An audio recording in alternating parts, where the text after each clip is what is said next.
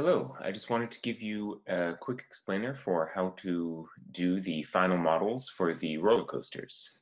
So we started this unit by making some observations about roller coasters. There's an assignment in Canvas where you can watch a video of a roller coaster and attempt to describe what you see is happening.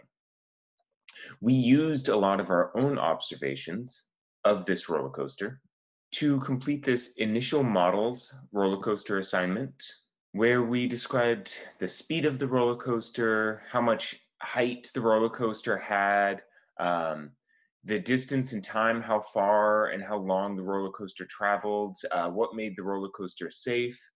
We tried to describe how much energy the roller coaster had at different points, and we drew a model of a roller coaster that might have looked something like this. It doesn't have to be a great design, but we showed a lot of the different parts, the loop-de-loops, the hills, the big hill at the start, and we described in writing all of the various smaller parts.